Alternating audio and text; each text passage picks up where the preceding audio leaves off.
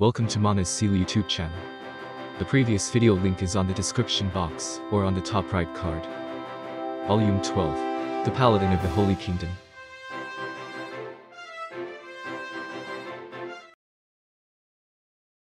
The gate shook again, more violently than before.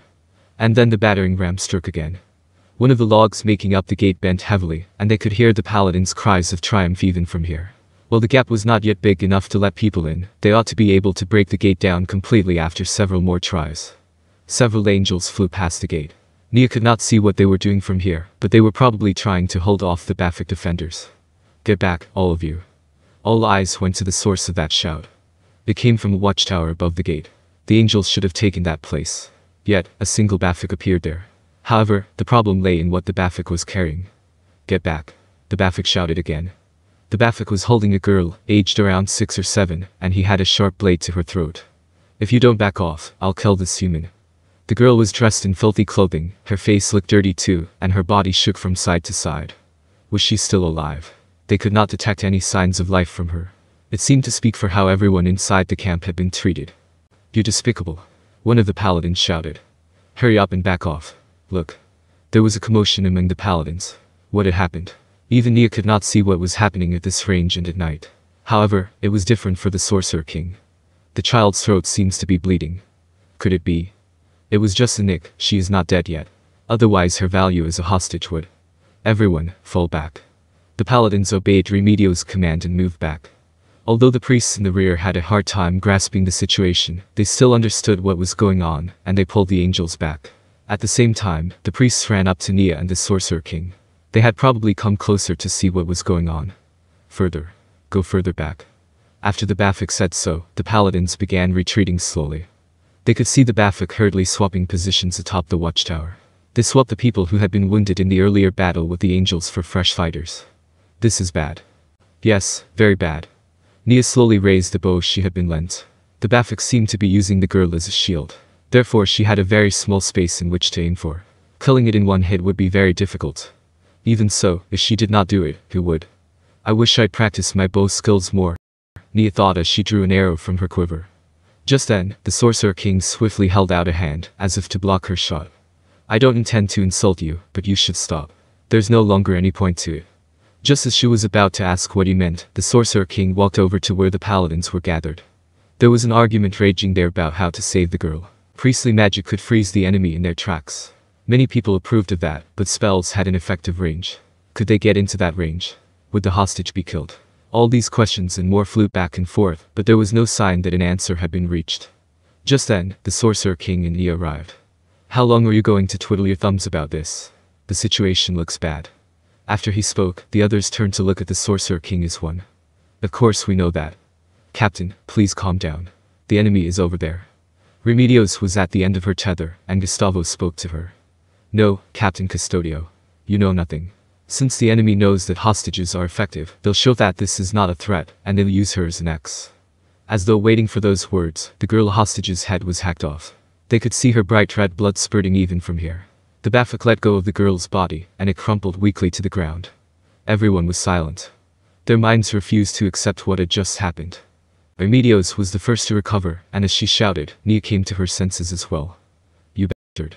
How dare you kill the hostage? Even after we obeyed your demands. The Baffic dragged a boy in front of him this time. That's why I've got another one, see? Now back off. You shameless scumbag. You really are an idiot, aren't you? Perhaps you'll understand after I bring another over. Remedio's clenched fist trembled mightily. Then, as though to vent her feelings, she ordered. Everyone, fall back. Also, gather up the people on horses around the sides. Move it. She could hear the sound of grinding teeth from Remedios. It was loud enough that one might think she was crushing her teeth. Vice Captain, order them to gather here. But if you don't do it, the child will die. Move. Everyone fall back. A very bad move. You've shown the enemy that hostages are effective and given them so much time to prepare. If the enemy does something to break your will to fight again, won't that cause even more damage? A red-faced Remedios glared at the Sorcerer King like she was looking at the enemy. If this goes on, your surprise attack will be pointless. Also, I can hear the sounds of something moving over there. If they set up barricades, breaking them down will take more time, and things will be more troublesome. Shut up. Remedios interrupted the Sorcerer King. Who's got an idea? A way to solve this without anyone dying. Nobody said anything. Of course nobody had such a convenient solution. For instance, if they had someone adept at infiltration skills, this situation might not have arisen. However, there was nobody like that around. Even Remedios should have understood this. If her animal-like instincts analyzed the battle situation and told her there was no way, then such a method did not exist. Even so, why does she refuse to admit it? Why was she hung up on not letting a single person die? The Sorcerer King's words flashed through her mind. Was this not one of those necessary sacrifices which she mentioned? There was no way to come out of this without losing a single person, unless one had an overwhelming advantage in strength or a great deal of luck. Captain Custodio. Nia's voice sounded abnormally loud. Right now, can we not finish the fight with only a few casualties? Remedio's furious gaze shifted to Nia. The powerful emotions boiling off that mighty warrior's body made her own body tremble, but Nia was sure that she was right. There's no justice in that, Remedios shouted. Justice. That justice. The surrounding paladins remained silent. It would seem nobody was prepared to say anything. Nia felt like she was surrounded by enemies, and she unconsciously backed off, and then she felt someone's hand supporting her from behind. Looking back, she saw the Sorcerer King, as she had expected. I support Miss Barrage's opinion. He had affirmed her in a quiet voice. But to Nia, it was like 100 million strong ovation. Shut up. Remedios barked again. However, this was not something she should be saying to a king from another country who had come all this way to save her. There were actions which were acceptable, and actions which were unacceptable. Anger welled up in Nia's heart. What you need right now is to change the situation, not sit around and butt heads in frustration. It can't be helped. I shall turn things around, then. After muttering to himself, the Sorcerer King turned away from them, towards the gate, and began walking. Due to his sudden movement, nobody managed to call out to him before the Bafik shouted a warning. You there, in the mask. I told you to back off, didn't I? I will not back down. What do you think a single human life means to me? Well, what?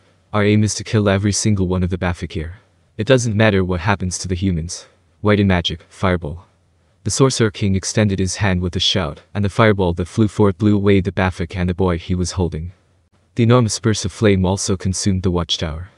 Everyone on top had been slain by that attack. The Bafik and his hostage fell onto the Sorcerer King's side of the wall. Maximize magic, shockwave. The spell which followed blasted away the half-ruined gates. In addition, it scattered the Bafik who were erecting barricades behind it, blowing a huge hole into their defenses. Come, you paladins. Attack. Kill the Bafik inside to the very last man. As though awakened by his voice, Remedios came to and replied. You son of a bitch. Captain.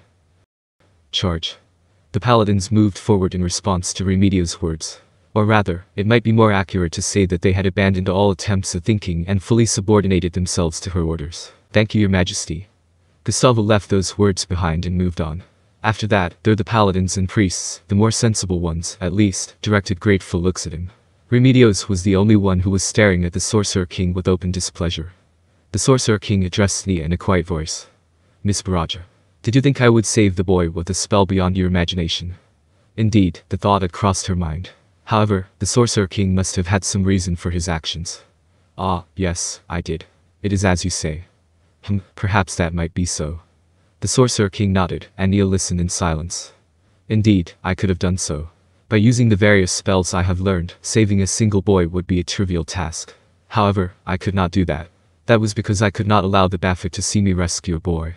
Doubt crossed Nia's face for the first time, and the Sorcerer King gently explained to her. If I allowed them to know that hostages were effective against us, the prisoners inside would be used as meat shields to block our attacks in battle. The paladins would be at a loss, and they might end up being wounded or killed. Due to our dire lack of manpower, even one fewer paladin would constitute a great disadvantage, at least, according to Lanchester's laws. The Sorcerer King walked to the gate, and Nia hurried after him. On the other hand, once they know the hostages are useless, they will simply become hindrances to the Bafik. Now, when they're being attacked and the enemy is about to come through the walls, do you think they have the time to leisurely kill off their prisoners? Murdering people who can't resist ought to be a very low priority then. It is as you say. Indeed. Rather than waste time killing people, they would prepare to stop the enemy incursion instead. Therefore, it was necessary to use a method that would clearly illustrate the pointlessness of taking hostages. He was right. If Remedios had her way, they might end up being unable to save anyone in the end. The Sorcerer King slowly lifted up the body of the boy by his feet. Your Majesty, let me. This is a job for me. Nia accompanied the Sorcerer King as he carried the boy to the place where Remedios had planted her banner. The Sorcerer King laid the boy on the ground. Nia wetted a cloth with water from a water skin and wiped away the grime on the boy's face. His cheeks, his wrists and his thighs were all shockingly thin. It clearly illustrated the harsh conditions under which they lived.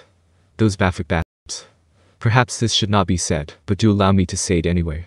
I am the king of the Sorcerer's Kingdom, and not the king of the people who reside in this country. Thus, I can calmly make this decision. I would choose to save 1,000 people's lives over a single life. But if this boy alone were a citizen of my nation, I would prioritize saving him instead. If you cannot accept that, no, thank you very much. I can understand how you feel, Your Majesty is just. What do you mean?